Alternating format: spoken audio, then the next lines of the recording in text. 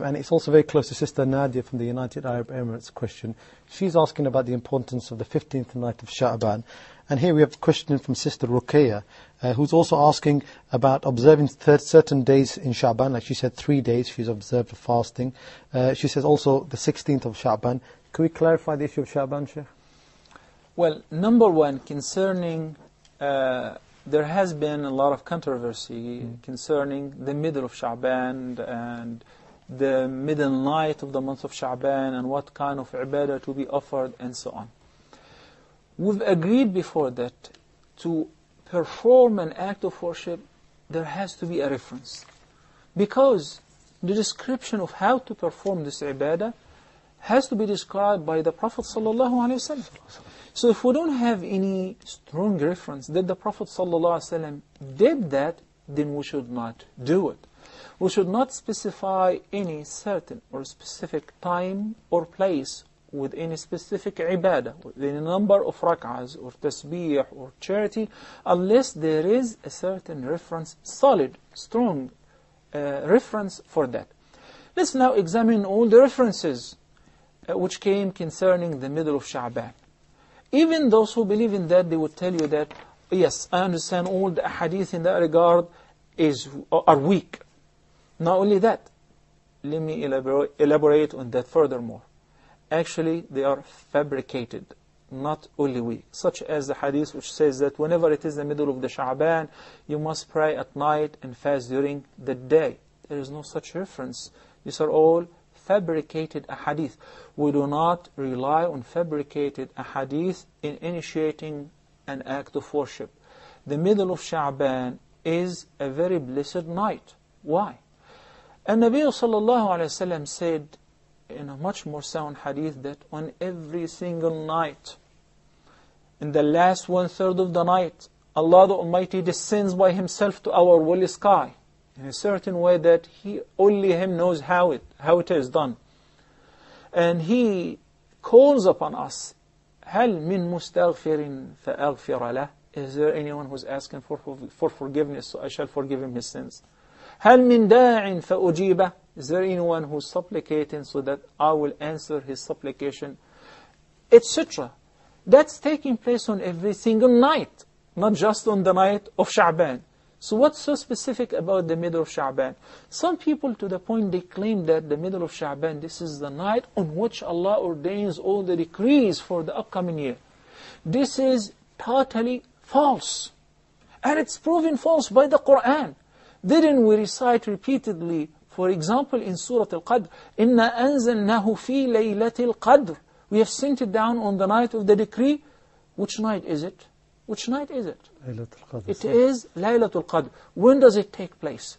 The night of the decree. في Ramadan. Not only in Ramadan, but in the last 1/3 of Ramadan, in the odd nights of Ramadan. So it's not in the middle of the Sha'ban. Allah subhanahu wa ta'ala said in Surah Al-Dukhan concerning that night, فِيهَا يُفْرَقُ كُلُّ أَمْرٍ حَكِيمٍ. During this night, Laylatul Qadr, Allah declares the decrees which take place in the following year, in the upcoming year, to the angels. So they will execute them whenever they're due for the following. That's why Allah subhanahu wa ta'ala, تَنَزَّلُ الْمَلَائِكَةُ وَالرُّوحُ فِيهَا بِأَمْرِ رَبِّهِمْ مِنْ كُلِّ أَمْرٍ. تَنَزَّلُ الْمَلَائِكَةُ وَالرُّوحُ فِيهَا. The angels, along with Jibreel alayhi salam, ar-Ruh, they receive the commands of the upcoming year from Allah subhanahu wa ta'ala. بِكُلِّ أَمْرٍ مِنْ كُلِّ أَمْرٍ. Of every command that will take place, such as this person will be born, and that person will die on this day, and there will be a hurricane there, and there will be a flood there, and so forth. So that is not during the night, the middle of Sha'ban at all, according to the verses of the Qur'an in both Surah Al-Qadr and in Surah Al-Dukhan. This is number one. Number two, concerning fasting after the 15th of Sha'ban.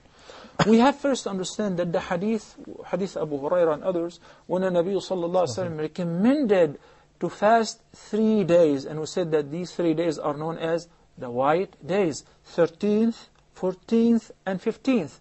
That applies to every lunar month, including the month of Sha'ban. So there is no specific privilege for fasting the 3 days on Sha'ban more than any other time. But the month of Sha'ban is a very virtuous month, because the Nabi sallallahu alaihi wasallam used to fast most of it. Hadith Aisha in both Al-Bukhari or Muslim, she said that the Prophet sallallahu alaihi wasallam used to fast sometimes the whole Sha'ban, and once again she said most of the month of Sha'ban. Why? Because it falls between two great months, Rajab and Ramadan.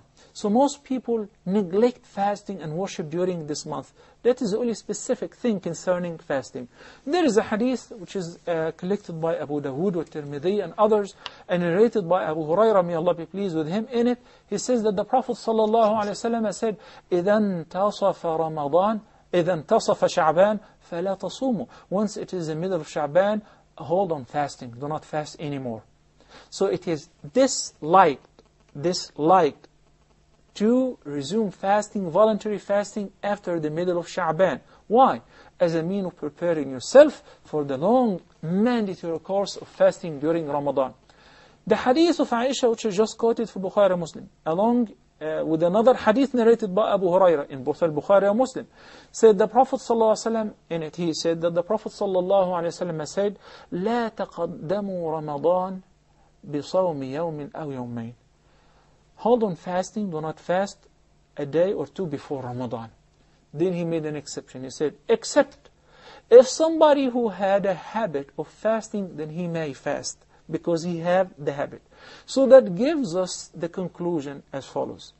If somebody has the habit of fasting regularly on Mondays and Thursdays, he is allowed to resume fasting even after the middle of Sha'ban, all the way until one day before Ramadan, all the way even the last half of Sha'ban. If somebody have the habit of fasting every other day, as long as you have a habit, it is permissible. But if one does not have the habit of fasting, voluntary fasting, then all of a sudden he wants to start fasting after the middle of Sha'ban, we say it is mere dislike. It's not recommended. You better withhold and prepare yourself for fasting on Ramadan. Jazakallah khair.